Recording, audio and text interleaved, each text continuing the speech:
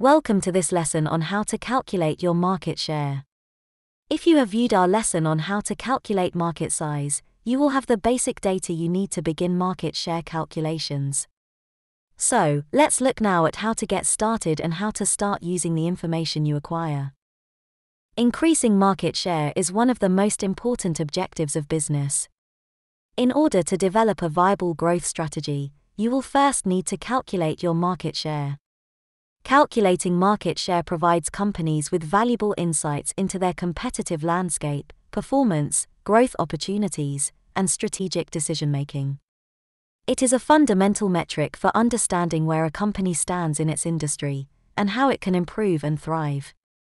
In this lesson, we will examine several approaches to calculating your market share. There are 4 popular ways to calculate market share. The first is the classical market share formula, which is based on the industry's total sales. The second, the customer market share formula, is customer-centric, so you have to know the total number of customers within your market.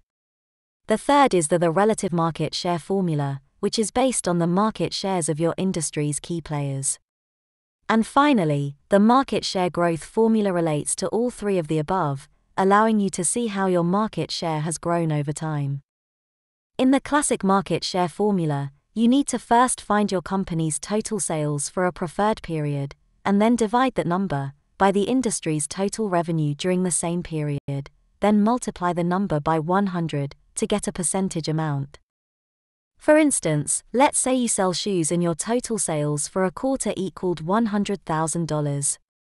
During that same time period, total industry sales were $1 million. Your market share would equal 10%. The exact formula would look like this.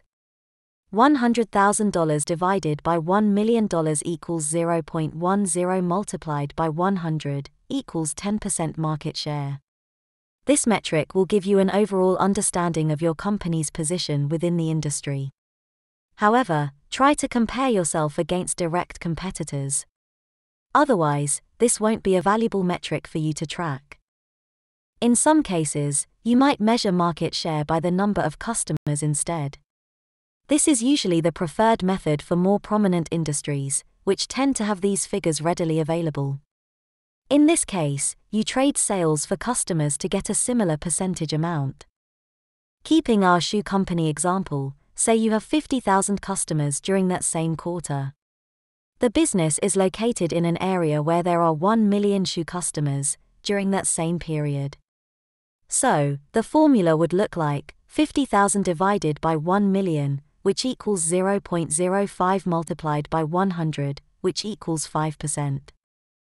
Another way is to compare your performance to industry leaders.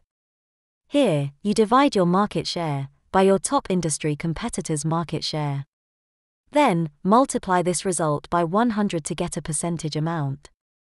Using the previous example, let's say the largest direct competitor has a 45% market share.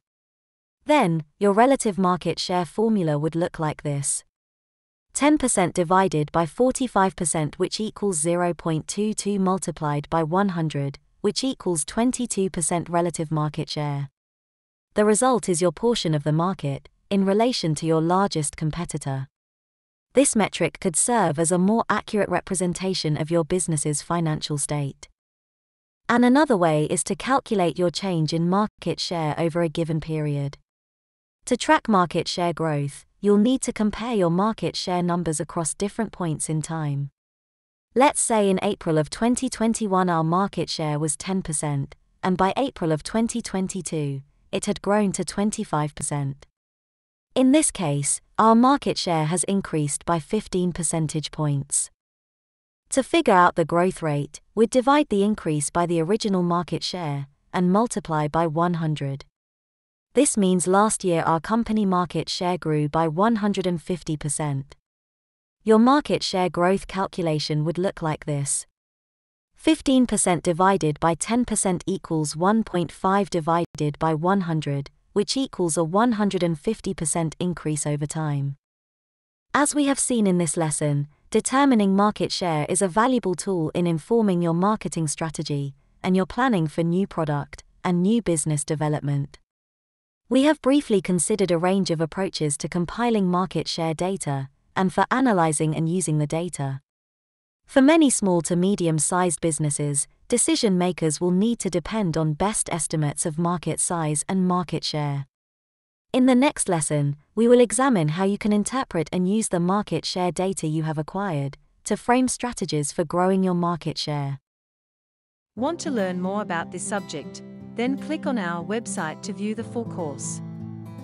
Why not subscribe and get access to free articles and special offers? Join the Global Career Highway now.